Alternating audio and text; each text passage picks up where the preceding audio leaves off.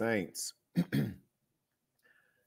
This live session, you can see my lip is actually still swollen from boxing. And one thing you guys want to remember when you're boxing is don't forget your mouthpiece. Sometimes I might perceive someone as not a threat at all. I forget my mouthpiece. I almost never wear headgear, which you should wear headgear for sure. I freaking forgot my mouthpiece. Bad idea. Anyways, we got some good work in. Shout out to the Saints. Anyways, I want to share with you all the experience with Vice News, in as much as obviously they're putting together a project which they've termed to be a documentary on masculine content. And they reached out to us and said, hey, we'd like to interview Marquett, see him in his element, understand why people follow him, his message and his way.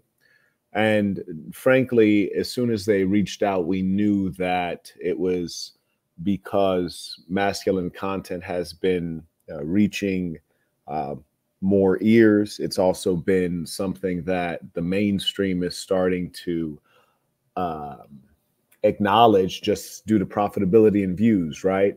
And we're seeing folks like Piers Morgan and other more established outlets allow on the likes of an Andrew Tate and other manosphere influencers, such that allowing on other manosphere influencers such that they can basically pick up some of that audience. And so, of course, Vice News is no different. And reasonably, they can look at certain individuals or certain movements and see that some are moving faster than others, some are more legitimate than others, some are realer than others, and undoubtedly we're about to win. So not surprised. And, you know, the question at that point, knowing how they did Tate and how they've done other persons, be them in the manosphere, in politics or otherwise, Vice is a left-leaning outlet. We knew that it would be a hit piece, and especially a hit piece with regards to the Saint and the Sinner and the Assassin, in as much as Marquett Devon Burton is a threat, because Marquett Devon Burton and his work is highly practical. It's on the ground, meaning it's offline, not just online. It's highly organized. My people actually really follow me, whereas the other folks in the space are clearly making a cash grab. They're entertainers. They're just reacting to news. They're engaging in celebrity gossip. They have no greater ambition. They have no greater aims and very limited skills in the way of organizing. And so always, you know, the power structure is going to be taking a close eye to those things that are more effective. So that's that. Oh, and by the way, for those of you who want to send in questions, comments, or support the work, you can do so using the information below. I do want to first acknowledge the one person who sent in support. Shout out to Marcos, writes, peace to the Saints. Tuition for the masterclass we'll witness. I appreciate that. Shout out to Marcos and his family and his lady. Hope you all are enjoying life and living well, and all things are easy and even easier than you expected. Anyways, so they reached out to our team. Hey, you know, we like what you're doing, and we'd like to come check out Marquett, check out the Saints and the Assassin, and see what you're about. So we say, okay, sure.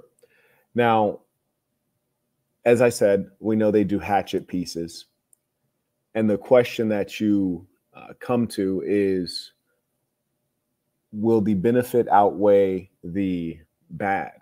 And a simple person would say, no, don't do it. They're going to misrepresent you. They're going to be negative. But an experienced person and a strategic individual realizes, especially when you understand human nature, that there are certain persons that will not like you no matter what. And there are other persons that will hear what you have to say and know that it has the ring of truth. They can look at you and assess authenticity and competence. And as a result, they will indeed embrace your message. There's no amount of propaganda and lies that can, you know, keep the truth from someone who's intelligent and discerning. And so what we know now is that, or rather what informed people know is that when you get more exposure, certainly you'll get more hate, but you'll also receive more love from those who are wise and informed. And in my case, all I need is exposure. Our message just needs greater dissemination. And so I said, okay, I will take this as an opportunity for dissemination, though certainly I don't want more hate. And in fact, I really don't want to be personally exposed more to people, meaning I'm an introvert. I don't love being in large crowds. I don't love being engaged by strangers or people reaching out to me. People nowadays are very peculiar. Like they send me DMs and things like that. I'm like, you're a stranger. I don't want to talk to you. If you're one of the members, that's a different thing. If you're one of the saints, that's a different thing. But strangers will reach out and try to engage in conversation. I'm like, I'm not interested. Please don't reach out to me. I am an introvert. I don't want to do that. So certainly I realize that there's a balance, which is to say that with more exposure, it'll push me into a certain life experience that I don't entirely want. But I do find that the work is more important. And so achieving that goal is more important to me. So anyways, we said, okay, we'll take the opportunity. However, I must concede that I don't trust Vice at all. Generally, I don't trust strangers, but I certainly don't trust Vice because they have a track record of, shall we say, bad behavior. So I'll tell you what occurred. Shout out to Gwensley supporting the work. Always good to see the saint. Pleasure to meet. I also acknowledge Ron comes in by a Cash App, writes Peace of the Saints. Appreciate you. Shout out to the real ones. And also shout out to Brandon, who just became a member at thesassin.com. That's THESASN.com. We invite you all to membership. And in fact, I'm going to put up an exclusive for the members. I end up having to beat up one of the Vice staff members. And so we got the video of that. So you'll be able to see that as a member. Shout out to Charlie, writes authenticity. I appreciate that. Shorty writes, when will you get married? Send me a DM. Let's see if you're qualified. It's somebody dropped my IG for her. It's Instagram.com/Marquett Devon. It is time to start dropping some seeds. Anyways, so I know Vice is shiesty, right? So when they said, hey, we want to come check you out, I don't trust anything about them, especially leftists in general. They're not reliable people. They're not honest people. They're not upright men. They don't even know what a man is. So you can't take their word at any level. So they say, we want to come check you out. I was like, okay, cool. Fantastic. So my team says, hey, we have an event coming up. If you'd like to come check it out, feel free. So they're going back and forth with my team. And as I said, I don't trust them at any level. I don't believe anything they say. Everything has to be verified. Anything that they do or say is going to be viewed with suspicion by myself and my entire team. Appreciate you, Cash Kid. That's Marquett Devon on IG. And anybody who wants to see how bosses live, you heard me, how bosses really live, real bosses, check me out on IG. I do the things that you cannot fake. So anyways, okay, shout out, Peace of the Saints. She might need to hop on that IG too, because again, ladies, I am ready to start dropping some seeds. So, submit your applications. Let's see if you're qualified. Please, no children, meaning like no single mothers. All love, but probably not going to drop a seed in you. And yeah, we can go from there. Anyways, so they get the invite. And we're proceeding with the event. And it was a very busy and unique time in my life. As I've said, I've only been sick 2 times in my life. And in both cases, it was from a man-made disease, COVID-19, the coronavirus. And so I'm certain that this government of ours and the governments around the world are largely wicked. So if you guys don't know, and I talked about this during the Book of Dark Truths, and this is one thing I'm willing to share with you all, gain-of-function research, which occurred in Wuhan, China, was funded by the United States. It occurred on the land of our enemy. And that research is about increasing the transmissibility of diseases, meaning making it easy for diseases to be communicated or given to other persons, pathogens, influenza, things like this. So in as much as that's the case, they were trying to make it more deadly, essentially a biological warfare weapon. So unsurprising, I've been sick 2 times in my life. Both times it was by a man-made pathogen. that somehow spread around the world as a pandemic, and no one knows how it happened. Super sus. But anyways, I was just recovering from that. I'd left Singapore. I was sick as a dog then, and I was recovering. And you'd never know because I keep working, keep hustling. You dig? And I'd gotten back to the States, and I wanted to put on the Book of Dark Truths very quickly for a couple reasons. Number one, I have this court case. I despise the government. I don't trust them at all. They've been trying to take me down for years. We've been in protracted warfare. And so I got this trumped up fake court case that I have to go in for. And I say, I want to make sure I can get out as many truth and share as much knowledge as possible before this fake trumped up court case. Number one, because you never know what I'll say in the courtroom, because I don't respect the judge. I don't respect the legal system. I wouldn't be shocked at all if I said something wild and they held me in contempt of court and gave me a week to a couple months in jail just for saying some hood shit. So I was like, let me get this this Book of Dark Truths out. So in case they take me down, much of the real pieces of functional knowledge I have are already in the Saints. So we had the event coming up. I said, my team told Vice, you guys can come out. And truth be told, it wasn't really on my mind that they're coming out. I didn't care. I didn't trust that they'd come out. I didn't trust anything about it. So it's irrelevant. As it was getting closer, time for them to come out, they reached out to my team, said, hey, can you give us Marquett's number or the phone number of someone who's on site, just to make sure that it's easy for us to get into the location once we arrive. And we were like, no, we're not giving you anyone's number. We'll give you the address, and if you can figure it out, fantastic. If not, you don't. Shout out to D Haven supporting the work. Appreciate you. Writes Peace to the Saints. Shout out to the Saint City Saints. Dave writes, damn Saint, you had to put hands on somebody. Violence ain't cool, but when necessary, lay godly hands in a real way. In a real way. And I'm not going to say violence ain't cool. Violence is what it is. That's all I'll say. Shout out to Aiden supporting the work. Appreciate you. He was at the Book of Dark Truth Summit. May I also acknowledge Jalen. He writes, for that live on money and self-improvement, I appreciate that. That's an important one. Shout out to Cole supporting the work. Writes, Peace of the Saints. Cole was on the men's trip. Shout out to Joe Lacudo. Writes, leave a like on your way in, Saints. Absolutely. So anyways, you can tell the level of distrust that we have with them, that we're like, nah, baby, share the phone number. You mess around and leak our phone numbers. We're not going to do that. Shout out to Victor. He writes, Peace of the Saints. We, the true Saints. I have your back as long as you can speak. Rough patch for me, but you are making me see the light. You make us move. I have decided to move out of the country in 5 years. Legal reasons. Any advice? Yes, my advice is to identify a country that's suitable for you. And depending on the nature of your legal reasons, identify a country that you can blend into, which is to say, if you're white, you wouldn't be wise to move into Sudan. You'll be easy to spot. Also find a country with a reasonably stable monetary system, stable currency, reliable banks. And, I think you'll be good. Shout out to EJ, right, supporting the work. Peace of the Saints. Appreciate you. Shout out to the real ones. That's all that matters. The real ones.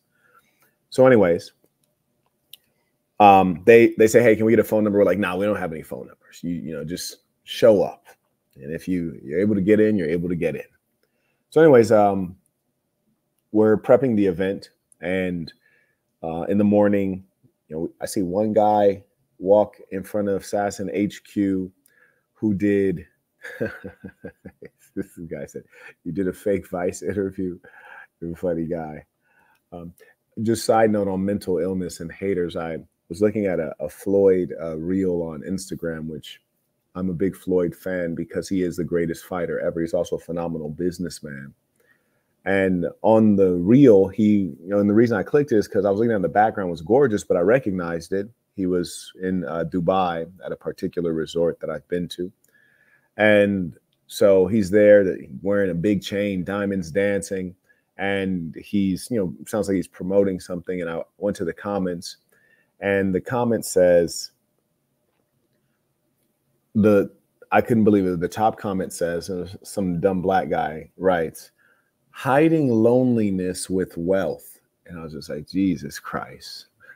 The level of hate. I was like, first off, that doesn't even make sense. From a logic standpoint, it doesn't make any sense what you just said. Secondly, just the level of hate. Dude is in a video halfway around the world in a very wealthy, peaceful country, looks very happy. He's well dressed, diamonds dancing like Michael Jackson. I'm sure he got a couple females off camera. He's prospering, he's happy. And one thing anyone who's ever been successful at any level knows, as soon as you have money, clout, fame, notoriety, recognition, people are going to be around you. Tons of people, strangers, friends, family, women, all of that. So point is, to suggest that he's lonely is just, it's not even sensible. It doesn't make any sense. But even if that were true, say that were true, the fact is, why does that matter to you? Why does that matter to you? That has nothing to do with the video. Why is that what comes to your mind? You're jealous, my boy. And it's just sad to see such hatred. And persons like this, there's really only one solution to them. I ain't going to say what it is, but they're black-hearted and wicked. Anyways, so I see one guy who looks quite unusual walk past Assassin headquarters, and I have a good sense of the community. I chose to move into a community with high foot traffic for Assassin HQ because I want it to be a community center for our people and also perhaps a place where others can come and learn. And so I pay attention to the foot traffic. I'm very much so a cognizant and observant individual. And I noticed this person, they looked like they'd fit into the neighborhood, but they weren't from the neighborhood. They kind of walked by slowly and looked in, which is not unusual. And then later on, I see a number of Caucasians show up. So I knew for sure it was the Vice team. We go over, let them in. At this point, my captain's there. They come in. They're exceedingly friendly. They start setting up their equipment. And it was one gentleman who's from Mexico. He actually lives in Las Vegas. Seems like they used him as an independent contractor to do the audio. Then, you feel me? He says, "You so broke, you got to make up fantasies to cope." Bruh, it's insane. It's insane. Then there's two white gentlemen who seem like normal white guys, but being that they work for Vice, they're probably not normal white guys. I miss normal white guys, frankly. I miss normal white guys. You know, they play sports, baseball, hockey, basketball, football, you know, just normal white guys. They looked like normal white guys, but they work for Vice, so maybe they're liberal. Then there was the gentleman who had been in communication with my team, whose name is Lyle, and he looks like a white fella from, you know, maybe the Northeast. And then there's a gentleman who goes by the name Vegas, who is actually Norwegian, European, Northern European, that is, which is curious to me in as much as he's not an American, you know, doing documentaries on American stuff, you know, getting involved in American culture. And American culture, of course, has history, just like any other culture. But I always find it curious that, you know, it's an outsider, you know, reflecting on our history and, you know, explaining our present. So anyways, it seemed like he was the ringleader. I couldn't tell who's the ringleader, whether it's Lyle or Vegas. I really couldn't say. And my team had been mostly interacting with Lyle, I believe, which I also couldn't be certain of. Fortunately, I don't have to deal with those things myself. So anyways, they start setting up their stuff, and, you know, they're being exceedingly friendly. And I want to discuss this with you all because there are so many lessons here. One thing I wrote about in the Black Box is not thinking that, and for those of you who haven't read it, I highly recommend it. The Black Box is my book that you can find on Amazon, which is a guide for you. And in there, I explain that though your family may share your blood, that does not necessarily mean that they're going to be, you know, the loving people that you expect. And though someone might share your coloration, you might be alike in skin. That doesn't mean that you're alike in kin. That doesn't mean you're kin. And so there's a lot of lessons on human nature and how to deal with people. Thank you, Cash Kid. I think many persons will benefit from this. You can type in to Amazon, the Black Box, Marquett Burton. And just one funny note, these folks are journalists, and the gentleman who interviewed me, I did a one-on-one interview, and also they spent 2 days with us, you know, kind of documenting what I was teaching and also, you know, some of the activities that we engaged in. So they spent, you know, quite a bit of time, probably about 20 hours, I would say, engaged with us. But the funny thing is, during my one-on-one interview with Vegas, I had he had asked me a number of things, tried to make it seem as though he was prepared and well researched. But he had asked me a question. I said, "You haven't read my book, The Black Box?" And he says, oh, no, I haven't. I was like, huh, that's quite disappointing. You're a researcher, you're a journalist, and you went to Columbia, a very good school, especially for that particular area of study. So it showed me that maybe there was some kind of hatred there, that you couldn't stand to read the book. In as much as if you went to a top university, Berkeley, Johns Hopkins, Columbia, Harvard, Yale, all this stuff, you devour books. You take a course and then one course might assign you 10 books. You're taking a full load, you might have to read 25 books in a semester, right? So you devour books, especially if you're a journalist. So he said he hadn't read the book, and I do believe him because he was asking questions that would indicate that he had not read the book, which told me something, and I was getting a lot of data points. And the first thing I already knew is, according to the reputation of this company and institution called Vice News, they're very liberal and that they do hatchet jobs on people who are not liberal. So having been in business and in corporate, I know that when people are hiring, the hiring manager, the bosses, they want to maintain culture, or they want to create a certain culture. And so sometimes they don't own people, or they don't hire people, and they'll say, oh, it's not a culture fit. And what they really mean is that you don't share our values, our ideas. You're not liberal enough. You're not LGBTQ enough, or you're not fill in the blank enough. So there's no way, generally speaking, you're going to work for a company and not be like the other persons that are in that company. So if you're working for a liberal company, in all likelihood, you're going to be liberal. And if you're not, at some point, you will be marginalized and shown to the door. Shout out to Andre supporting the work rights. Vice is dishonest journalism, evil propaganda. Yes, it appears that way. It is undeniable. May I also acknowledge Ethan. He writes, sometimes you got to put an MF on GoFundMe. I also acknowledge the dude. He writes, peace to the saints. I'm upset I couldn't make it to the Book of Dark Truths. Since I'm a member, I will be able to buy the book when it releases. It is actually not a book in a literal sense. He writes also, what are your thoughts on the iron? Is that supposed to be iron neck? I'm not familiar with that. Makes your neck strong for boxing, reduce KOs. I think people always like to make products to make money, right? Not necessarily because they're good for people. See cigarettes as an example. So I don't think that's necessary, frankly. I think that the chief skills in boxing are having good cardio, having excellent determination, having well-trained defense, and having vicious and consistent offense. Stopping a KO, well, the best way to stop a KO is to not get hit, which would indicate that either you're leveraging your offense effectively to the other person, they're not able to swim with you, or you have great defense. That's the best way to not get KO'd. You get hit in the right place, even if it's not extraordinarily hard, you're going out. I am certain that whatever this contraption is, it will not make your neck strong enough that you will not get knocked out. I'm sure Francis Ngannou has a plenty strong neck. He got knocked out viciously. Shout out to Marcellus. He writes, peace to the saints, always great for the grateful for the game. I appreciate. Shout out to Marcellus, whom I had the pleasure of finally meeting in person at the Book of Dark Truth Summit. Also, shout out to the ballers. Sardi's Third Element writes, normal white guys. That's funny. My pop's family didn't want him to marry my nana because she was Sicilian. Thought she was, and her people were lowlifes. This life is certainly tricky. There are no victims. We are all victims by choice. Man, just show up, be kicking game, bruh. Shout out to Charlie.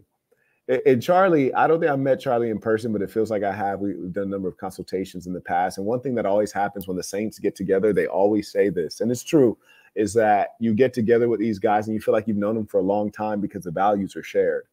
And we miss that because often we don't live in communities or neighborhoods where there's people like us. You might be the same color as some of them, but they're different. So shout out to the Saints, you dig, in a real way. It's always a pleasure. It's, as soon as they show up, my happiness level skyrockets. Shout out to Austin. He writes, okay, where would you say? Let's see. Here you did some work last night, youngster.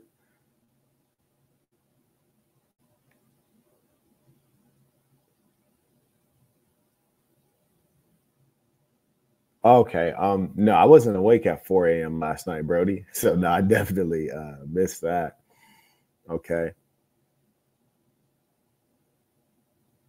Okay. Okay, yeah, don't trip, bro. Things like that happen. It gets like that, such as life. I'm glad you enjoyed yourself and I was able to, support that experience. You heard me? And shout out to the Saints, man. When you guys come to Saint City, we make sure you live in like bosses. You guys see the view. You know what it is. You know what it's like out here with the big homie. Anyways, carrying on. So we get started with the Book of Dark Truths. And before that, we meet the Vice staff. And so the two white gentlemen that I said look like they're normal white guys. They're a bit standoffish. I actually didn't even get to exchange names with them early on.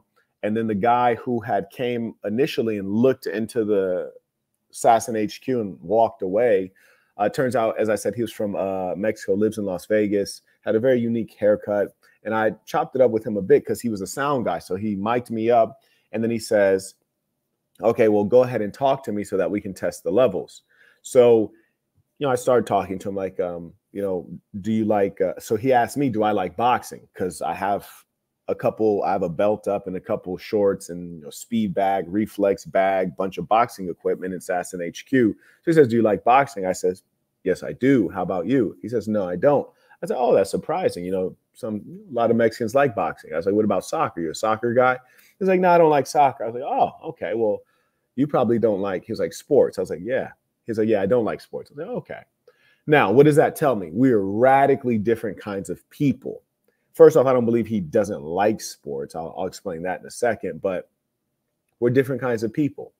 And we have different values and different culture sets, and he was older than I am. So in the era that he grew up, playing sports is a fundamental, it's a basic for everyone. People weren't really staying inside playing video games for hours on end. But he was a fairly small gentleman.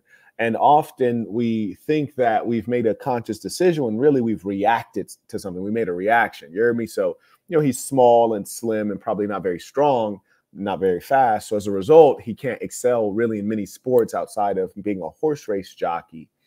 And that's not a common sport people play. So then he comes to the conclusion he doesn't like sports when really the actual answer is I'm not good at sports. And as a result, he doesn't have a number of experiences that you get from sports, learning about hierarchy, learning about, how males engage with one another and how ruthless it can be in sports. So I knew we had a different value set. His value set probably more liberal, like those of Vice. And these are the conversations you have to assess people. So then I started the Book of Dark Truth Summit, just focused solely on the Saints, and people just kept showing up. Now, we actually had a packed house. I had to have my assistant drive to my home and bring chairs from my home down to Assassin HQ because we had more people there than it was expected. Obviously, we had the Vice crew. They came up with like 5 people, and then we had more Saints than I even expected, frankly. And so we had a packed house. We had a great time. We're getting into the Book of Dark Truths. Of course, this is some wild stuff. And I know that media, they're looking for a viral moment. That's all there is to it. And this is not a new concept looking for virality. 30, 40 years ago, they also wanted virality. So I was like, okay, I can give you that. No problem. Because one thing I know is that the crazier thing you say, the more likely it is to be reprinted, replayed, retweeted, etc. And then those who are actually curious persons, generally those of higher IQ, they will do research. Oh, who is this guy that said that? And then once they do research and they can dig into the catalog, they can find, this is a very reasonable man who's very sincere and is making great efforts to organize in the community and supporting the causes that he says he believes in, and also working against the things that he says he reviles and are bad for society. And so I said, okay, I'll give you guys a couple viral moments. I say a number of wild things that are true, but just in harsh terms. And so they film from initially from maybe about 11 a.m. to 4 p.m. noon, at which point there's a lunch break. But before they had started filming, I had, taken a stroll with my captain. We had some conversation about, the situation and, our strategic moves to be made. And one thing that we had asked Vice when we got back there, a number of things actually, we asked Vice, hey, will you send us any of the clips or any of the raw footage? They say, no, we won't send any raw footage. We won't share any raw footage or any clips. Okay. Will you submit your final project or submit the clips that you want to put in the final project for approval? They say, no. I say, can we have veto on any of the clips? If there's a clip you want to use and we say, hey, we don't want that clip or to be portrayed in that way, can we engage that? He says, well, you know, like we try to be fair and honest, and, you know, we don't want to misrepresent anyone.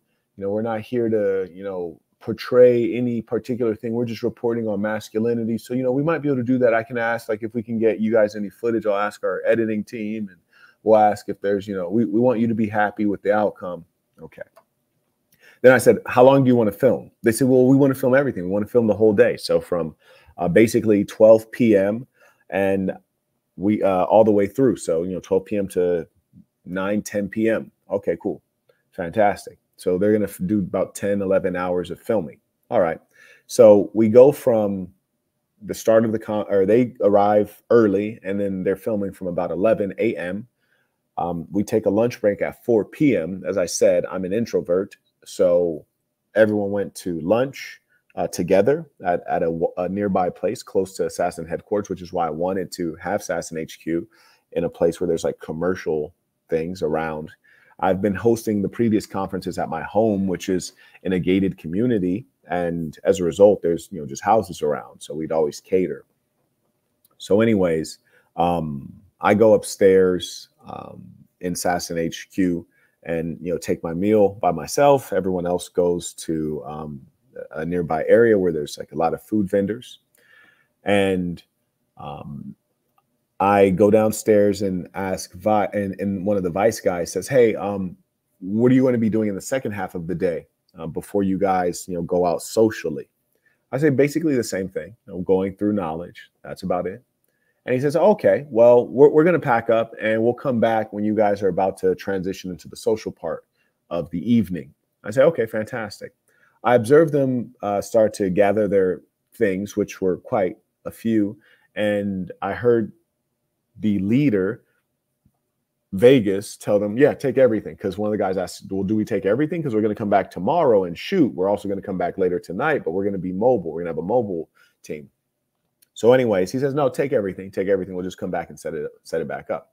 So then they seem to take everything and leave. I go back upstairs. I finish my meal, come back downstairs, and start getting everything going. And I noticed there was a brown rucksack that was left in the rear, kind of in a discreet location. And my first thought was, I bet that's maybe one of the Vice guys' belongings. But as I said, we had a packed house with many of the Saints, so you know, it could have been anyone. So we couldn't be certain. One thing they did do when they at first came is that they had put in some hidden mics so that they could get good audio, not only from me, but also from the people responding to things I was saying, asking questions, engaging the content. So we knew that there were some hidden mics put around Assassin HQ, which supposedly were all swept up when they were leaving. And of course, they had a whole video team. Now, cameras are a touch harder to hide, especially if you want quality footage. And there's no need to stream out any footage. You can just have the camera, be it a video camera or a voice camera, record. So it doesn't necessarily have to be big, but you know, the idea of having a hidden camera would be harder just from a positioning standpoint. But having a hidden voice audio recorder, very easy. So I looked at that. I was like, that's very strange. I don't think that's one of ours. I think it's one of theirs. And that's one thing that we're adding into our security protocol in terms of bag management for persons who come onto any of our locations. So do remind me of that. I'll discuss that with my captain. We'll reincorporate that into boot camp. And I am also going to update the boot camp materials generally. And we're going to make sure that we can get that information redisseminated because we want everyone to be on point, on the same page. Anyways, so guys get back from lunch. We resume with the Book of Dark Truth Summit. And the first thing I tell them is Folks, I want you all to know that I am quite certain that Vice has left a recording device here. I wouldn't put it past them. So just be aware, mind your manners. I trust that we are being recorded, and there you go. So anyways, I was planning on saying some wild shit regardless, whether they were recording covertly or not. I think in their mind, there's the idea that, we're not going to loosen up and say what's real because they're there. I am already aware of what kind of persecution someone in my position will have to deal with. And I'm fine with that. The persecution has already started before this. So I'm going to say what I'm going to say. And unlike some persons in the manosphere or the online space, when I first started, I came in, I always said my name, Marquett Devon Burton, the Saint, the Sinner. I said my true name. I didn't hide behind a fake name or a stage name like most of the internet. And the reason why is because I've never committed a heinous crime. I've never done something despicable. I have a clean name and a strong reputation from living an upright life my whole life. And anything that I've done that was, shisty or criminal, you can read about in the black box. And when I've been wrong, I've conceded that. And in no case have I been deeply immorally wrong. I've made some, done hood things in the ghetto, but nothing crazy, nothing heinous. And that's why I've always been proud to say my true name. So anyways, I say that to say this. Unlike some individuals in the this sphere, there's no way to vilify me with facts, with the truth. You can only make up things. And there's no court case that can be brought against me because I've not done anything despicable like some individuals. Shout out to Kay, supporting the work via Cash App. Writes okay, got you. And he sends in his question using the email below along with his Cash App. He writes, for Marquett Burton, shout out to the book that people pass around that talks about that one group that they should never date. Number 2, shout out to all those who soaked up some important information, indeed, invested in themselves. Smart men, men who love themselves. Number 3, avoid baby traps. Yes, indeed. And you know what? I actually talked about that at length during the Book of Dark Truth Summit, because family is important, but you have to design, and one thing I do want to note, not because I consider Fresh a friend and colleague, but because some people just can't understand things because it's not their life. For example, if you're dealing with a lot of women and you end up getting accused of something, that shouldn't be surprising because females often are not accountable. So the higher number of women you deal with, the more likely you are to get accused of something. Like, for example, my lip is swollen. Why? Because I'm often fighting and boxing. The more often you're boxing, you're more likely to end up with a bloody nose or a swollen lip or a chipped tooth. That's the game you're in. You're getting a higher number of punches swung at you. You're going to get hit sometimes. You're involved in a dangerous or dirty game. You're going to get hit or some filth is going to get on you. So what I'm saying is not that his choice of women was good. It was atrocious. But, when you're poking all these chicks, at some point you're going to get caught slipping. I say that to say we're all human. And though I think it was a terrible decision, my heart goes out to him, terrible circumstance. You all shouldn't be surprised that this happened, but also you shouldn't be, casting stones as though he's an imbecile. He's not an imbecile. He's just a man who made a mistake. That's just all there is. He's a man who made a mistake. And unfortunately, some of you watching may make the same mistake. That doesn't make you dumb. That makes you a man who made a mistake. I just want people to be reasonable. That's all I'm encouraging is reason. Now, I know encouraging reason to get you killed. I think historically there have been a number of persons who were reasonable. It didn't work out very well. Socrates, Copernicus, others. Anyways, carrying on. May I acknowledge Black Flag supporting the work. Also, shout out to GB writes, peace of the saints. How could I approach working with a 20-year-old man who is extremely shy and lacks confidence and social skills, such as looking another man in the eye when speaking? How could I help get him out of his shell? Well, GB, we have a 3-sentence Bible. Number 1, be yourself. Number 2, be good to yourself. Number 3, be good to good people. So my first question for you would be, what is the benefit for you? And that could be, making him better so that he achieves better results at work because he works under you, or, fill in the blank. If there's a benefit for you, then yeah, I'd say pursue it. If there's no benefit for you, I'd say I might not want to get involved in that. All of your capitals are precious. Your capital of time, emotion, reputation, money, etc. So that would be my first question: is why? And then the second piece, yeah, I'm gonna stick with that first one. Why? Carrying on. Now, back to the Vice situation. So as I said, when we come back for the second half of the Book of Dark Truth Summit on the first day, Friday, April 5th, we had the room was bugged, no doubt. And then I let the saints know that the room was bugged.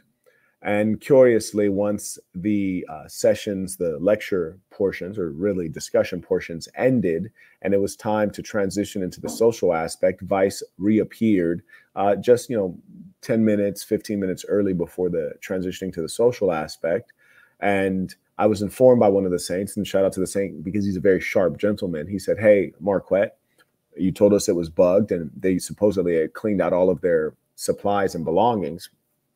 When they came back, so-and-so went straight to that rucksack. He went straight to that rucksack." So I was like, okay, curious. And it was a large enough rucksack, and it was positioned where they were. It was not something you could have forgotten on accident. I told the saint, another saint, I said, "Hey, keep an eye out, look at that rucksack, and let me know if any materials, be the technology for audio, video recording or otherwise, comes out of that rucksack that they use to record us as we engage one of our, the social aspect." He says, "Okay, I'll keep an eye out." So he notices that Vegas takes that rucksack and basically takes it back to the car. And the other guys come and they have the audio, video equipment. And then we leave Sasson headquarters and start going to the Fremont experience because it was the first Friday in Vegas. So the arts district has a thing. A lot of people are out and about. And so we're just mobbing through. And they're, recording us using a boom mic, a couple cameras. So that rucksack did not have anything that was used for that mobile videography experience. So that rucksack was being used for something else. And I surmise that's where they had their audio recording equipment. Anyways, so we're strolling through and they interview a number of the saints, asking them, fairly basic questions to start with. Hey, why does Marquett's message resonate with you? Why do you follow? Why'd you show up here? Why do you think there's a need for masculine content? Things like that.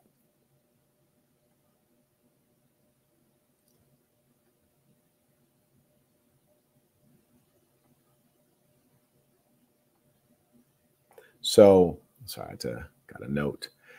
So he was asking the saints things like that. And there's a number of folks who opted into being interviewed. And I don't know what they said, because honestly, I wasn't there to, engage with Vice. I was there to run a summit and also, more importantly, to engage with the saints who were there and, get to know them, because as much as they're interested in knowing me, I'm very interested in knowing them. So I was having conversation with various saints and just trying to, meet as many of the guys and learn as much about them as possible. So I was actually quite happy that I didn't have to talk to Vice.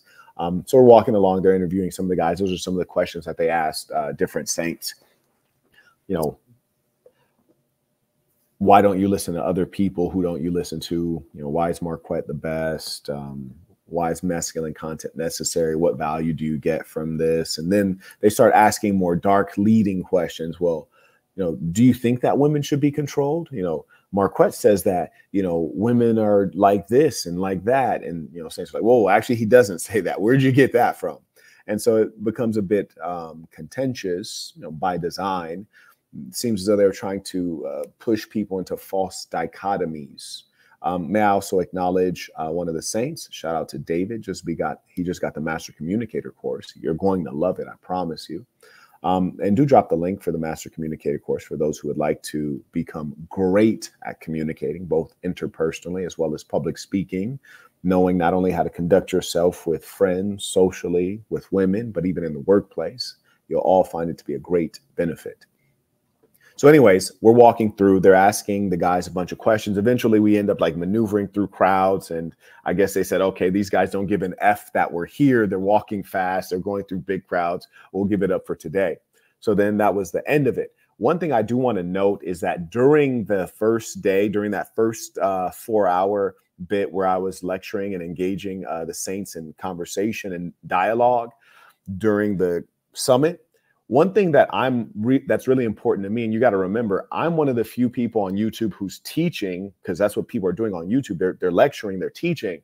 I'm one of the very few who was actually formally trained to be a teacher. I have education in teaching, and I'm probably the only person who's been paid to teach at the tertiary level, at the university level, at the postdoc level, at the grad school level. I'm the only one. So I've had checks cut by many schools, including Ivy League schools, MBA programs, etc., to have me come in and teach and lecture. So obviously I know how to teach. I have the skills and the knowledge that is paid for at the high level. And of course, I was schooled in pedagogy. So I know how to engage people, and I want you to understand the why. I want you to truly comprehend. So as we're going through, I'm always querying people and asking them, well, what do you think of this? What's wrong with this? What's right with this? Hey, here's a graph. Interpret this. Hey, here's a chart. Explain this. What do you think this means? I'm not there to dictate. I'm there to make you think. Okay? So engaging people is core for me, because you're going to remember what the chart means better if before I say anything about it, I say, hey, take a look at that, study that for a couple minutes. Okay, great. What do you think that means? Why does it mean that? Why is it right? What might be wrong? What's confusing about it? So at one point I show a graph that was fairly obvious as to what it means. So the graph goes up. It speaks about male and female biological realities and how the human female and the human male break down over time and why. At one point, I say to Vegas, I said, hey, this chart, can you explain to me why these lines are trending in the way that they're trending and what they might mean? He says, no, I can't explain that. I said, oh, why is that? He says, well, it's not true. I said, oh, it's not true at all. It's not true at any I was like, what percentage of truth might be involved in this chart in my explanation? He says 0%. I said, okay, so it's 0% true. He says, that's right. I was like, so it makes no sense whatsoever. You don't understand anything about it. He says, that's right. And then at that point, it was a great teachable moment. So I turned to all the saints and I say, see, this is what I was actually talking about earlier, because we were discussing lies, which are used strategically in the society. We went really deep about lies. In fact, for 2 days, we talked about lies, the structure of them, who manufactures them, how you can utilize them. It was really interesting stuff. How to lie effectively, why you shouldn't lie. Very deep stuff we got into in the Book of Dark Truths. But I said, see, I said, this individual right here represents someone who is unreasonable. I asked him to reason, which means think, and he refused to reason. How do we know that he's being unreasonable? If we take the basics of the fact that I'm not an idiot and he's not an idiot, right? We both went to elite universities, both of us. And I asked him to tell me if anything on this chart makes sense. And he said it makes sense 0%. So if it makes sense 0%, that would mean I basically picked up a handful of boo-boo and rubbed it onto the board. And I'm pointing to you a whole screen filled with boo-boo, no value, nonsensical. Now, being that I'm not a madman, I'm not an imbecile, it's improbable that I could write out something that is completely idiotic. Right? It's impossible. Even if I were in Vegas's seat and he were up at the board explaining some tenets of liberal thinking and ideology, and he turned to me and said, Marquett, what makes sense about this? I can tell him at some level, I don't agree, but I surmise that your logic was, or I surmise that the rationale behind this chart is, or I don't agree, but I think that. So if he says, like, Marquett, what are the merits of the LGBTQ movement? I might say, I don't agree with the movement in its form today, but some of the merits are that these people do not want to be victim of violence that roots from hatred and prejudice. Yes, I can acknowledge that. I can acknowledge that your side has some merits and some points. But he was not willing to acknowledge that my side had some merits and some points, which was another reminder. These people are not our friends. In fact, they are outright enemies. And it's funny because when they first showed up, they were all smiles and, hey, we're objective. We're just the news. We're the media. We report. We don't create opinion. We're not propagandists. We're not liars. We're not trying to smear you. We're not trying to paint a picture. Well, how could that be? When I asked you a question and you told me that what you're seeing is completely ludicrous and unreasonable. That doesn't sound objective. Doesn't even sound like you're willing to think. It sounds like you're choosing blindness. And in this case, blindness to the truth. And so I knew, and I told the saints, I say, hey, these guys are very friendly, but they're crafty. And sometimes killers come with smiles. And that is precisely why the book of dark truths is so darn important.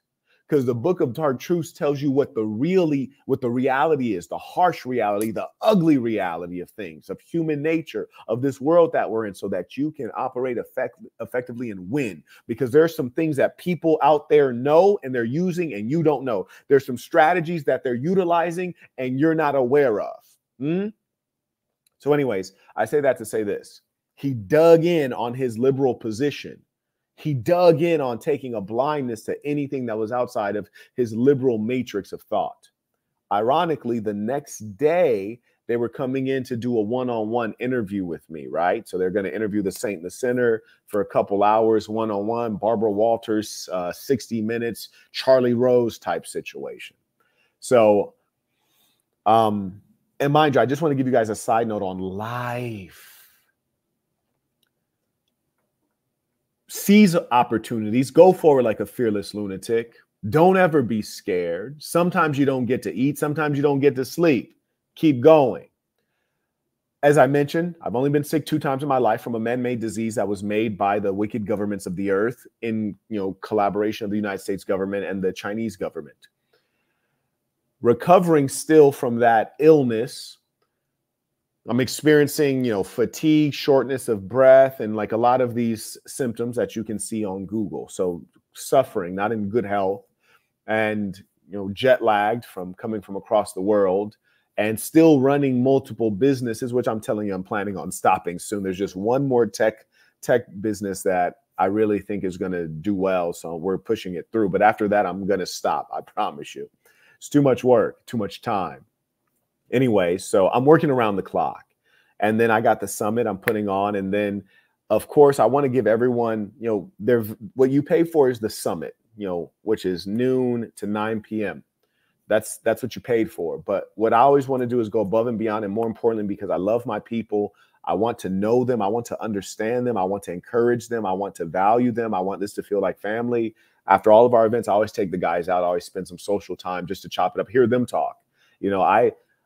I don't like to talk for all those hours, but that's what people came for. I get to hear them talk afterwards. So, I go out, and finish hanging out with the guys late at night, and end up getting back to my home probably at about little after 12 a.m. Knock out for an hour and a half. I'm up and, working by 2:30 a.m. because I got to meet with my tech folks on my tech business. So I got a guy on the team on the East Coast, got some other guys around the world. We're dealing with that. And then I got to get back to Sasson HQ because these guys want to come in at 7 a.m. to interview me, do our one-on-one. And we're going to go live again or start back again at noon for the Book of Dark Truth Summit. So they want to get in, up to 4 hours of interview. They got to come in early to set up the interview environment. And they want to do that at 7 a.m. So basically I got like an hour and a half of sleep. And I do a 4-hour one-on-one interview, of course, where he's trying to get gotcha moments and try to trick me, try to misrepresent me. I'm doing this on an hour and a half of sleep. And I say that not to say I would have done it differently, because you can't do it differently. The only way you could do it differently is by not taking the opportunity. There was no way to get 8 hours of sleep and for me to do all of the things that I want to do. Exercise every day, maintain my business affairs, meet my obligations, keep my word. That's Marquett Devon Burton. And if that requires me not to sleep or eat for X amount of time, that's what it is. And that's how life is sometimes. And as a man, that's what you have to deal with. Maybe as a woman and a child, you don't have to deal with that. You know, as a child, you get to sleep in. As a woman, you let somebody else take care of you. But as a man, that's what it gets to every now and then. You do not complain, you execute. You execute. And here's the thing. On an hour and a half of sleep, I'm sharper than most people on 8 hours of sleep. You dig? Would I be sharper if I had the full 4 hours that I normally get? For sure, I would have been sharper. But at the end of the day, sometimes you cannot get that. It just is what it is. What are you going to do? Miss an opportunity? What are you going to do? Not be as successful? Go hard, take the opportunities, take the risk, jump off the cliff, see what's down there. So I just want to encourage all of you men to do that, and also to know that life is not going to always be easy. And just because you have you might be financially successful or popular or famous or whatever the case may be, that doesn't mean life becomes easy. And you also don't stop pursuing. You keep working towards your goals. Anyways, so on an hour and a half of sleep, they come in, they set up. We do the one-on-one interview. And there were a couple, curious and comical points during the one-on-one interview. The only thing that there are only like really 3 points of the interview that I did not like, which meaning from my performance, you cannot control what they're going to say and do. You can control what you say and do. I was unimpressed with my introduction because I'm being interviewed about masculine content. So when you say, well, who are you? I always feel inclined to go into my business background, because when I'm usually a paid speaker or I'm being interviewed about things related to tech or business or, fill in the blank. And so I was almost at a loss of like, well, what is there to say? I don't like go into my business pedigree, my education. So my introduction was unimpressive to me. And then there were some other answers I didn't feel were very sharp and well expressed. Now, I was talking to my assistant, and she was saying that she's like, I'm sure you did way better than you think you did, which I think what she really means is that I have high standards. So what I'm not impressed with is usually above average to most people. I think that's what she means. But anyways, during the interview, Vegas, he said a number of strange things. You could tell he was trying to either irritate me or trying to get me angry or trying to get me emotional or off center or just trying to be just blatantly insulting. And it didn't work, obviously. I'm an easygoing person. And I know that he's coming for me. During the interview, he says, oh, you have a 3-sentence Bible. And so I say, well, we use that as a metaphor, right? Obviously, it doesn't compare to the Bible or any other, major religious work. But we would say 3-sentence Bible, 3-sentence Quran, 3-sentence Torah, which is just to say, 3 sentences of guidance and goodness. And it goes like this. And then he says, oh, okay, you know what that sounds like? I say, what does it sound like? I couldn't think of anything it would sound like, in as much as there's nothing like it. And I didn't model it on anything. I created it from scratch with no inspiration from anything on earth. So what could it sound like is what I'm thinking in my head. But I say, well, what does it sound like? And he says, well, it sounds like the Satanic Bible. I'm like, here we go again. Here we go again. The Satanic Bible, Brody. Word, the Satanic Bible. I was like, oh, okay, well, what is that? And frankly, I've never heard of the Satanic Bible, which sounds like a contradiction in terms. You would think Bible is like a positive God-related thing, and satanic seems like the opposite.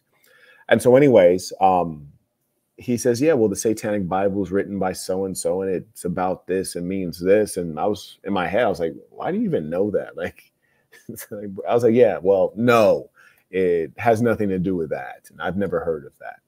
So then we carry on with the conversation.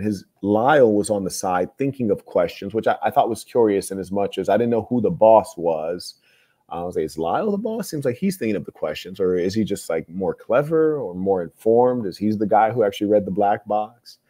And then we come to another point when Vegas, why do I keep wanting to say Ali? There's a rapper back in the day named Ali Vegas, but Vegas says to me, he says, do you think we could be friends? I say, no, absolutely not. And I was glad that he asked me that question. I hope that he can, I hope that makes it into the final cut, because I think it's a major lesson for people. He says, well, why can't we be friends? I say, well, number one, we don't share values, but what's more important than that is you're not a reasonable person. And I'd only be friends with a reasonable person. You see, those who are unreasonable, which is to say they're 100% certain of their truth, which is to suggest that they're 100% correct and others are 0% correct, also known as 100% wrong. Those are people who are uncompromising, dangerous personalities. You might observe this in dictators, and that is why they tend to be violent and murderous, because they value the other person's thinking, they value the other person's humanity, they value the other person's position at such a low level. It's okay to kill them because they don't matter. It's okay to kill them because they're imbeciles. And that is the mentality you displayed yesterday when I asked you a simple question and you suggested that I'd rubbed boo-boo on the wall instead of creating something that could make sense in some realm. You made it seem as though it was just impossible, which showed me that you're not one who's willing to think. You're one who has made judgments and you feel some strange godly level of certainty. So no, we can never be friends. You're not a reasonable person. I think you're in fact a dangerous person and personality. Then he says, oh no, actually, I was thinking about it. And, like there is some things about what you said that made sense, especially like, the biological things that you broke down and this and that. He was like, so what do you think now? Could we be friends? I was like, well, first off, I don't think that you want to be my friend. And I certainly don't want to be your friend. That's been clear since the beginning of our engagement. But more importantly, someone like you, what you do is not, now I've seen it before. In fact, I've met persons like you many times. You are someone of high intelligence, certainly not a good person, but you have high intelligence. And what intelligent people learn over time is you learn how to represent yourself in ways that are more palatable to others. So being that you're in a room full of people who are reasonable, but and don't share your values, when you said what you said, you notice that you kind of offended everyone in here. And you notice that, you weren't in popular opinion within this closed environment. And you notice when I called you out, you started lying immediately. This is something I actually left out. So I called him out on day one and he said, oh, well, no, I'm just saying I don't understand. I said, I don't understand. I was like, you didn't say that.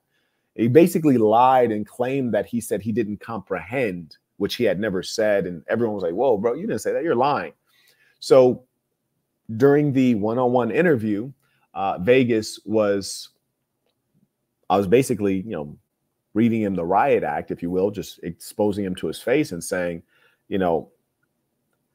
right now what you're doing is saying that you thought about what I said and now you realize that what I said does have some merit and some value.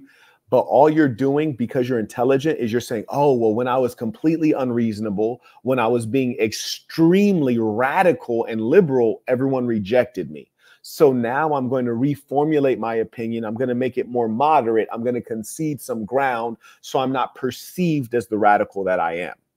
So that's what intelligent people do. We say, okay, well, they treated me like this when I wore that haircut, so I'm going to wear a different haircut so people accept me or treat me differently. You use your intelligence to represent yourself differently. Stupid people are too dumb to know how to change their image and change the way they're perceived. Highly intelligent people can manipulate their image, manipulate their manner of speech, their colloquialisms, the way they engage people. They even try to act nice when they know they don't like someone. Intelligent people are crafty. I was like, so Vegas, you're just being crafty so that you can like kind of ingratiate yourself or feel accepted in the environment or just look reasonable. And I see through it from a mile away, and I'm not going to reassess who you are because I rightly assessed you the first time. I rightly assessed you, and I'm not going to allow you to like try to, sell me a dream now. And I acknowledge the folks who have supported the work. Shout out to,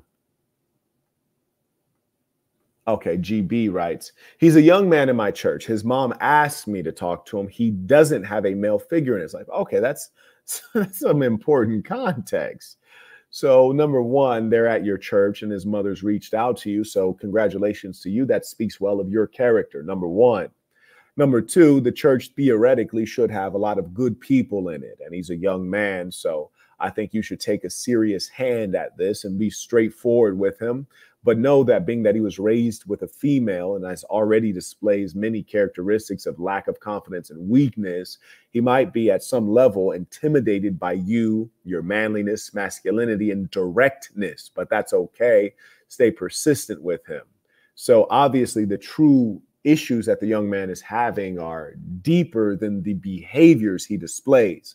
But the simple thing is to start with the behaviors. And what you do is you train people. You train a football player. You train a soldier. It's training that impacts the way we operate and behave. So the first thing when you say extremely shy, well, what are the behaviors? Write them down. Have him write those behaviors down.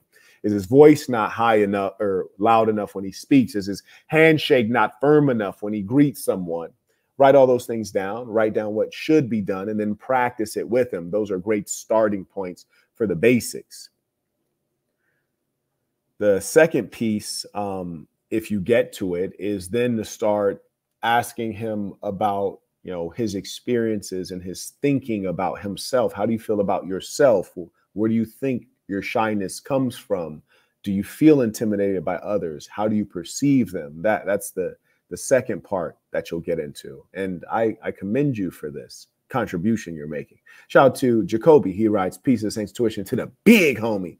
The game is mindset changing. Please carry on. Sir, yes, sir. May I also acknowledge Nico. I appreciate you.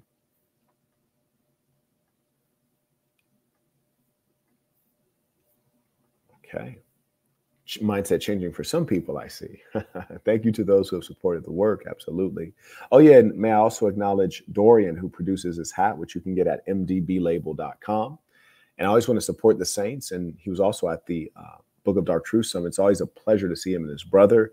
They also shot a fade. Yerby, sparred during the summit. It was phenomenal. It was a great session. Very impressed at the gym. And they stay very dripped out. Great style those young men have.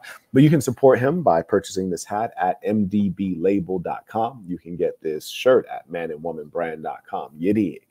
And Man and Woman Brand, for those of you who might be new to me, is a brand that represents us, because there are many who represent the flag of sexual deviance, and there are very few who represent the natural pairing of man and woman. I invite you to do so. Shout out to Cade supporting. He writes extra super chat for the email. Okay, very good. And shout out to Adrian. He writes message in the chat. If you'd be kind enough to send a message to that email address below, that would be helpful. Adrian, I appreciate you. Carrying on. Now, so we complete the one-on-one interview after much contention. There were a couple times I had to turn up on him. Tell me how funny you think this is. We're talking about young men. Now, mind you, when you track through my life, you'll see I know young men well, pause, in as much as I've always been in sports. I worked at an after-school program with children. I went into teaching after, I ran founded a fraternity at university, a very successful one, which still exists, second largest fraternity at Berkeley. I founded a nonprofit after university, after teaching for young men. I also taught young men as a teacher in Baltimore City. It goes on and on. I know young men. I've put on events for young men over the years. So I'm sitting across from a guy who's older than me, but is a reporter, which means an observer of life, not a doer, but the observer, the recorder, the secretary of human events. And he's telling me what young men want. And I say, no, sir, you are lying. That is incorrect. You are wildly out of touch. He said that to young men, it is more important to have health care than it is to have a Lambo. I said, sir, you are completely insane. Truly insane. Like, I can't even believe you said that out loud. He said that young men would rather have health insurance than a Lambo. I said, Brody, that's crazy as hell. So long story short, we had to, I had to go in on him for that one because that was ludicrous. I mean, could you imagine saying something like that? A 22-year-old male would rather have health insurance than a Lambo? Stop it. All day, stop it. Shout out to Lil Jimmy. Lil Jimmy, boy. He writes, I have an insane chick who is obsessed with me that I think might do something vindictive to me if I break things off, like making false allegations. How do I get rid of her without her retaliating? Yes, I've been experiencing this as well. What I would do is, number one, communicate using evidence-based forms. Generally, with women, you want to communicate using non-evidence-based forms. But there's a couple of pieces of evidence you want to establish before you ghost her. And I think ghosting her will be the better way to do it as opposed to breaking up with her. So what you want to do is to communicate with her on an evidence-based form and clearly establish in whatever language and however, you be intelligent about it, establish that you've always had consensual experiences. You've never done anything wrong to her. You've never laid a hand on her out of anger. You've never hit her or anything like that. And every time you guys had any physical, sexual relation, it was welcomed and something she enjoyed. Once you have that on an evidence-based form of communication, obviously clip that evidence, hold on to it for safekeeping. I love these things over email. You probably don't email the girl, so you'll have to screenshot text messages and send it to yourself on email, make the appropriate subject line so you can pull this back up if it ever, becomes necessary. Then I would ghost her. And in addition to ghosting her, if she's ever like pulled any like stalker type activities, I'd be very quick to go ahead and, bring the police into this, unfortunately, in as much as you need documentation. Shout out to Melvin supporting the work, right? Standing up and supporting love and respect. I appreciate you. So yeah, I'd call those coppers in so that you can get your paperwork in order first, because, big government is something that women love in these, or let me say liberal and psychotic women, they love and will use on you. Big government, alimony, child support, police, false claims of domestic violence, etc. So that's my advice for you, and I'm wishing you, much peace as you deal with this. It gets like that. Now, acknowledge Adrian. He writes, "Peace to the saints. Peace to the saints. Where may I go to schedule a consultation with Mark Pfeiffer? Forgive me if I misspelled his name, bro. Man, his name is extremely hard to spell, bro. I certainly forgive you." He writes, "I couldn't find it on assassin.com. Thank you. Very good question. I forget how much his consultation is. I think it's $350. So you can send it to me and I will connect you with him via email. So you just cash at me $350 with your email address, and just if there's enough space, no consultation mark. But otherwise, I'll just connect you to via email, and then you guys can schedule and execute. Thank you for that. And Mark is good. He's great with Amazon and as well real estate. Phenomenal in those areas, truly. I acknowledge Isaiah. He writes, "Victory is already ours." Indeed, sir. Oh, and the funny thing, too, that really struck me about Vegas when I first encountered him, the first thing he said to me was like, you like to box. I want you to, I want you to fight me. I want to box you. And I was just like, in my head, I was like, that's so strange. Frankly, I don't like when people come at me like that. I don't care if they're a boxer, if they're an MMA guy, if they're a saint, if who they are. I don't like the idea of people asking to fight me. It's tacky, it's weird, it's annoying. I perceive it as a microaggression, and it does not bring any positive or good feelings. And if I respect someone and like someone, I really don't want to fight them. I don't want to hurt them. You'll observe with the Saints, you will never see me hit anyone hard, ever. And if I do hit someone hard, it's only because I threw a punch with proper form and didn't pull it as much as I should, or I didn't pull it as, at the distance. But you'll never see me hit one of the Saints hard, or even try to hit any of them hard. I'm enjoying it. We're working. I'm letting them get off shots. I'm not trying to hit anybody hard. I've never once in my head said, I'm going to go hard. There have been times I've gotten a little bit loose once, my body's warmed up, my reflexes speed up a bit, but I've never tried to hit anyone hard. That's not my nature. I don't even really want to spar or box people I know. So anyways, he was like, yeah, I want to box you. I want to fight you. And I was like, do you though? In my head, I'm like, actually, you really don't want that at all. That's probably like the thing that you want the least. Like, you don't want that at all. And so in my head, I was like, you know what? I'm not going to spar this guy. I let one of my young boys touch him up. You heard me? I let one of these 19, 20-year-olds, 21-year-olds, touch him up a little bit. So anyways, as I say, I like to over-deliver with everything that I do. So at the end of the second day of the Book of Dark Truth Summit, which was epic, man, second day was epic, bro. We were really cooking the second day. And what I love, and because I'm not into myself, like a lot of people they're true narcissists. They think they always have to be talking. They think they have to be the center of attention. They think everything has to be about them. During my conferences or my summits or my in-person events, if one of the Saints has something intelligent to add to the conversation, I want to listen. I want to be enriched. I want to learn something. I also want the Saints to be able to hear from each other. I don't have to be talking constantly. And so I yield the floor happily, and I yield the floor a lot. And we had a lot of good game in there.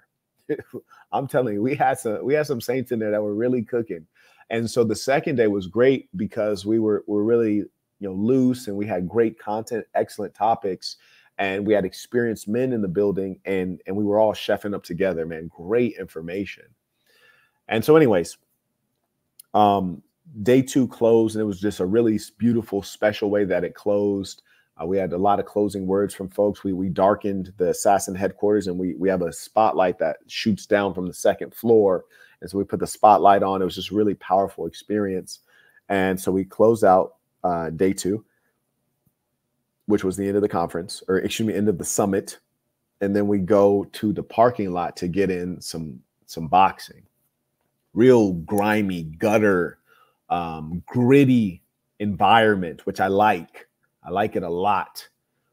So we go there to get in a little bit of boxing, and sure enough, this Vegas fella is, I want to box, I want to do this, and I'm just, as I said, my priority is the Saints, and so we're going through our routines, our exercise, our warm-up routines, our exercise routines, and then our warm-up specifically for sparring.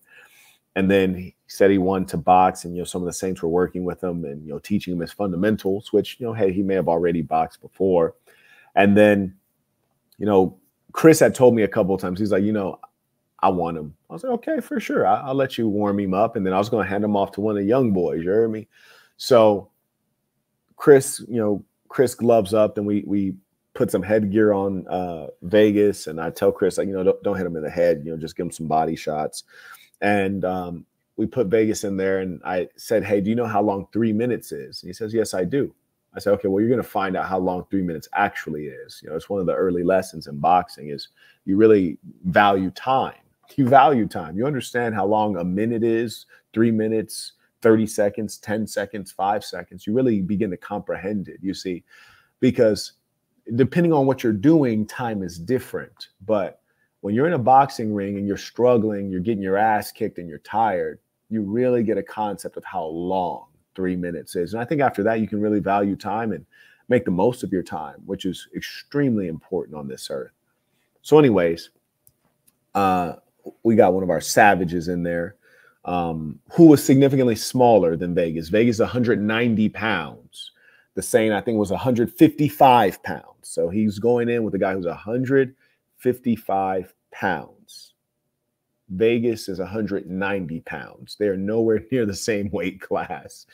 And so they go in there, and the guy's being very gentle and coaching them, and he's giving Vegas some good work. Now, truth be told, anytime you're fighting, don't coach. So I want everyone to know, you come to one of my things, if you're fighting somebody, don't coach, just fight. Just, you're in there to whoop ass, just whoop ass.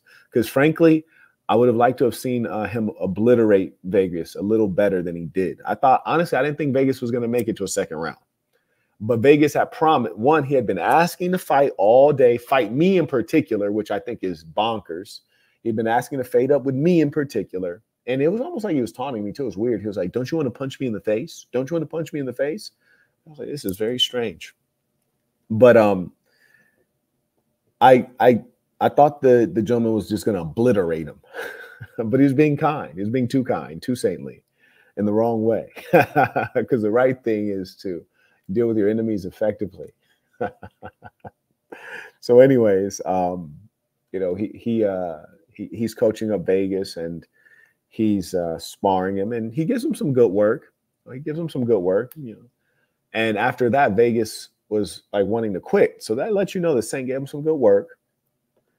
Vegas wanted to quit. And I was like, nah, hell nah. You said that you were going to give us at least 2 rounds. That's what you said out of your mouth. As a man, you said you do at least 2 rounds. Now, mind you, a boxing match is 12 rounds or 15 rounds. 12 rounds or 15 rounds. That was only 1 round. You already promised 2 rounds as a man. So are you going to be a man of your word, or are you going to be a liar? No, I'm not, So I was babbling like a broad. So we made him more of a man that day. We said, hey, stick to your word. And he agreed to do that second round. But honestly, I thought he'd be a little I thought it'd be a little tougher, but when he started to renege, instead of letting my young boy go in there, I was like, I think I'll take this fade. I think I'll go ahead and take this fade because I think he needs a different kind of lesson. So let me just take this fade real quick. For all of you who are members, and if you're not a member, I highly recommend you become a member now. Now will be the time because I'm going to release the footage of Vegas fading up. So within, let's say 15 hours, we're going to upload the footage of basically Vice News getting their ass kicked by the Saint in the Center. Yes, the Saint in the Center beating up Vice News. Bro ended up laid out on the freaking parking lot ground, laid out on dirt, dust, and gravel in a parking lot. It was ugly. But anyway, so he faded up the first guy, the first Saint, got some good work, wanted to quit. We told him, you don't quit out here. You said 2 rounds, you're going to do 2 rounds. Then he gets in with me, and I'm being nice and, being gentle, and then toughen him up a little bit. He tried to run. We had like a man-made Fight Club ring. So, shout out to Austin, who's a G, because I was watching the footage back and I saw him try to run, and I saw Austin pushing back in. And shout out to T, because I was body blowing him real vicious, and then he tried to run again. I saw T like box him in.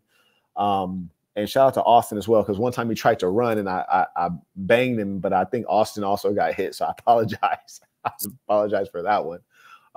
But yeah, it was we made a man of him, at least the beginnings of a man. I think that if he continues messing with this ism, I think he'll be a real man, and he'll finally feel inner happiness and completeness. Because truth be told, with his personality, he's an intelligent gentleman, and I could tell that at some level he just wants to fit in and feel included and feel respected and worthwhile and a part of something. Like I feel like a childishness within him, and I don't say that to be insulting. And I think that if he actually was to give up on all these beliefs and ideas that he has, which are errant, and just give in to what's real, give in to simplicity, stop being all complex and sophisticated and womanly, just be a simple man, I think he'd feel much better, and he'd be much more valuable to his family, and he'd respect himself more. So hopefully, we'll pray that he's able to become a believer. He'll probably never become a saint, but at least become a believer and start moving in the right direction. Anyways, the funny thing is, as I said, I'm still recovering from this man-made sickness that was created by the U.S. and Chinese government in cahoots. And as a result, it's a respiratory influenza, right? And so obviously I'm experiencing muscular fatigue and respiratory issues. I can't breathe very well. And still, put on a conference with an hour and a half of, 3 hours of sleep the first night, an hour and a half of sleep the second night, spoke for in excess of 16 hours, went out every night with the Saints. And then last night went out really late with the Saints, kicked a guy's ass, and all that. And that lets you know, like, you can do whatever you choose to do. And really there's no excuses. And that's why I don't take anyone's excuses. I don't accept your excuses when you want to explain to me how you're working 2 jobs and it's unbearable. Like, bro, like, nobody cares. Stop it. Everybody's hustling. Everybody's struggling. Who cares? You dig? Like, go harder. Anytime you hear me share something with you about a challenge, I'm not sharing to get sympathy. I need no sympathy. I want no sympathy. I'm sharing to tell you that there's somebody out here going hard. You dig? There's somebody out here that's going through things like you're going through things, but they're not being a bitch about it. You hear me? They keeping it player, and they're going hard. They're not complaining. I mean, hell, Summit was over yesterday officially. I didn't have to go out at night with the Saints and hang out and, spit game and spend all that extra time. No, I don't have to do any of that. But there's nothing like being with family. You hear me? There's nothing like being with great men and strong men. And I really enjoyed it. And, I got the super player suite. We got 2.5 baths in here. You dig? We got the wraparound balcony, only one in Vegas, with the most gorgeous prized view. You hear me? You can't see the Bellagio fountain. Oh, ironically, the Bellagio fountain is going on right now. So you can imagine how expensive this view is, where you can see the fountain and a full view of the strip. And I'm so G, man, and I show so much love to my people. Cats, you know, catch them a little broad. They're like, bruh. I was like, man, hey, here, take this car. Hey, you take this room key. Hey, do what y'all do. It's plenty of space. Do what y'all do. I'm not going to stay there tonight. You guys can stay there tonight. Enjoy. There's a mini bar, drinks, alcohol in the mini bar, whatever you do, whatever you need, use the materials. You need to call room service for, you know, you and the lady. Hey, enjoy, have a good time. That's the kind of love I try to show people, man. And you can do that when you're around good people, because they don't exploit you. They don't use you. Things will come back to you. And, you know, that's why you accumulate to share with your family. Anyways, Saints, I'll give you some time to send in your comments, questions as we wind down. May I acknowledge Cameron, who just became a member. You will have access to that fade footage of me beating up Vice within 15 hours. And I also acknowledge Fooly Cooley writes, Peace of the Saints, glad I was able to catch a live from you. Came to the realization I can't disclose things to my immediate family anymore. They get like that. Values differ, still lovely. I think there might be a typo here. Values differ. I'm not sure what you mean, Fully Cooley. I must concede. If you need to send a version without the typo, or perhaps paraphrase it, you can send it to the email below. I also acknowledge Mr. Chambliss. He writes, it's like those dudes who randomly start lightly punching you for no reason. Also, ain't no way this man's name is Vegas. That's correct. His name is not Vegas. His name is some Norwegian name that I guess he doesn't feel comfortable asking people to pronounce, and so he shortens it to Vegas. Maybe his last name is Vega, but there's no way his first name. He's like a criminal. Yeah, agree. Lid Jimmy writes, what happened to the Rage Quit versus 16-year-old video? All the videos go up for the member. So if you don't see it on your member site, if you'd be kind enough to just send me an email below and CC Jason at marquettism.com, we'll make sure that that is accessible to you. May I also acknowledge Cade. Oh, okay, I see right here. Okay.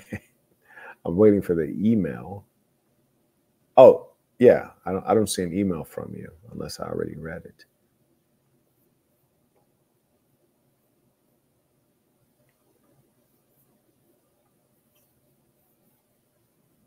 Okay, I think I'm caught up. All right, Saints, it has been a pleasure to have this time to fellowship with you all. If you're a member, you're going to see that footage of that fade go up within 15 hours. I promise that you will enjoy it. And it's funny as hell, too. Shout out to Paulo. He writes, peace to the big homie. I appreciate you. The footage is funny as hell. One, because he keeps falling out in a parking lot, right? And it's just so gutter and grimy, the environment, real Fight Club shit. And then number two, because every time he gets punched, he's like, I thought he was going to throw up, man. I thought he was just going to throw up, bro. It was great. Saints, until next time.